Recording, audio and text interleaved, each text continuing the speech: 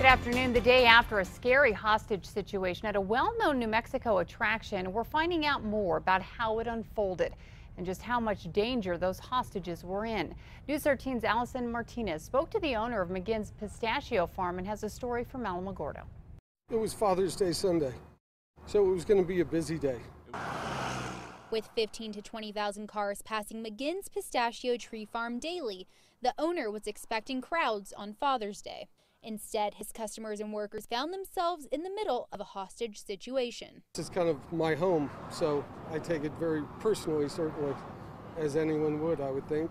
McGinn's Pistachio Tree Farm is currently closed for damages, but workers who were inside yesterday, as well as hostages, can breathe a bit easier today as Caleb Scroggins, the suspect, has been charged.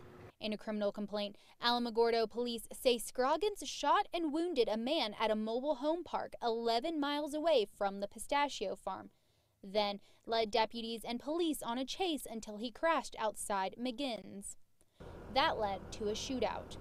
Police say workers at the farm saw Scroggins running toward them, so they locked up the store.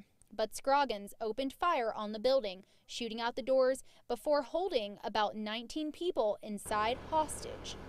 Scroggins released them after 3.5 hours before surrendering himself. A very stressful situation, and they were happy to be out of the situation as quickly as possible. McGinn's wasn't inside during the mayhem. He was on site and waiting on pins and needles. We're just thankful to the law enforcement for their obvious, quick and effective and intelligent response. And we're just very thankful to the good Lord that nobody got hurt. In Alamogordo, Allison Martinez, KRQE News 13.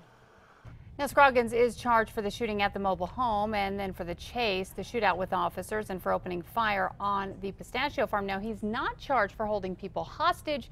We have reached out to state police late today to try to find that out. We have not yet heard back.